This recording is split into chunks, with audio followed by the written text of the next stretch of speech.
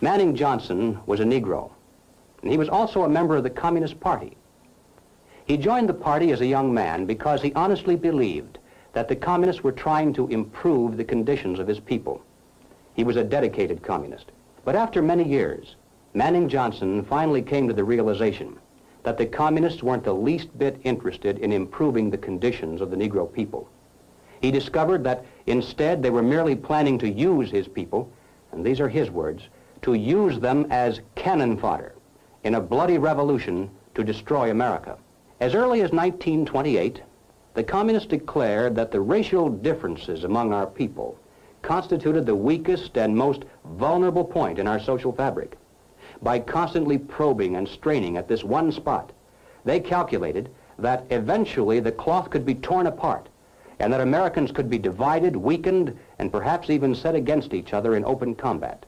Hoping to avoid further violence and bloodshed, the public is to be pressured into accepting measures that will move the country gradually and legally toward communism, but without calling it that. The strategy of the proletarian revolution calls for the quiet conversion of our government into a communist regime, but under the banner of socialism.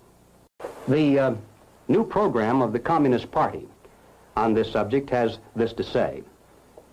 The term socialism describes but the first stage of a new society that in its full development is called communism.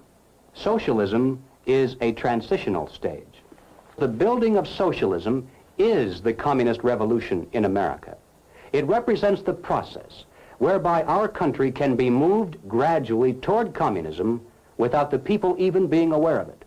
We must not be fooled into thinking that the causes of our civil turmoil are such things as poverty, poor housing, lack of education, and similar social or economic factors. As a matter of fact, most of today's self-styled revolutionaries, black and white, come from good homes, could earn better than average incomes if they wanted to work.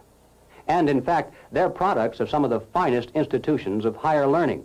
Now in passing, ladies and gentlemen, you may have wondered why the Communist Party has been a staunch supporter of the drive to place a black studies curriculum into our high schools and colleges. Well, the reason becomes obvious the minute you take a look at the textbooks and the study guides. Under the guise of academic balance, these courses have become a brilliant device for conditioning young people to accept still one more part of the total program for revolution.